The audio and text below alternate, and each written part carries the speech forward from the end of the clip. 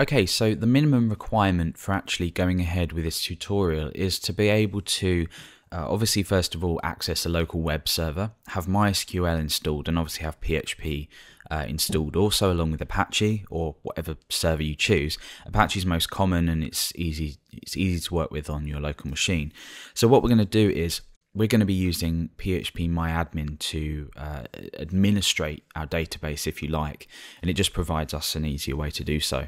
So you can download PHP MyAdmin and literally just copy that over to your htdocs directory or whatever the directory name is called that you're working with, and then you can just run it, log in with your credentials, which is usually either root as the username and nothing as the password, or root as the username and root as the password. But you'll have to check with whichever package you use to install Apache, MySQL and PHP.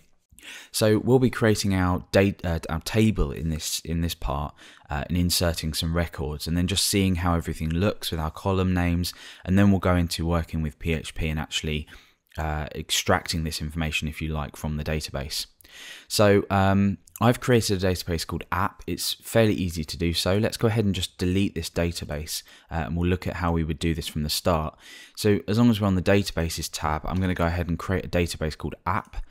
I'm going to go ahead and click on that, and it now gives us the message no tables found in database, and I can go ahead and create a table. So I'm going to be creating a table called people, and this is going to store records of just basically a list of people. So I'm going to insert a couple of records here, but I'm going to say I'll have 5 columns. So the first field, so these rows here are columns or fields, whatever you want to call them. And the first is usually a unique identifier. Now this doesn't have to be a numerical identifier, it could be anything. But I'm going to go ahead and I'm going to set this to auto increment. This AI stands for auto increment, and primary, I want this as the primary key of the database. Now we're not going to be delving into advanced database design or anything like that, but generally having an index in your database for speed reasons, and the ability to just keep track of which record has which unique identifier. For example, we're going to be entering a first name and a last name here, but that's not a unique enough information to identify a user. So an auto increment ID will be. And by auto increment, this means that for every record we insert, a pointer is kept of which is the next ID to be inserted. So you'll see that when we insert the first record, this will be at 1.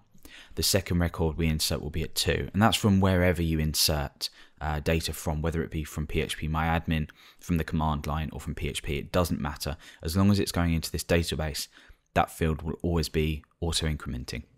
So the other fields that we want to include here are going to be data, basically just data about the user. So we're going to have a first name, a last name, a bio, and we're going to have a record to say when this record was created, or a field to say when this record was created. So for the first name, it's going to be a variable character. Last name is going to be a variable character as well, and we need to define the lengths and values of these. So I'm just going to enter 25. So for the bio, I'm going to choose the text field because that's going to be significantly longer, and for created, I'm going to choose date time.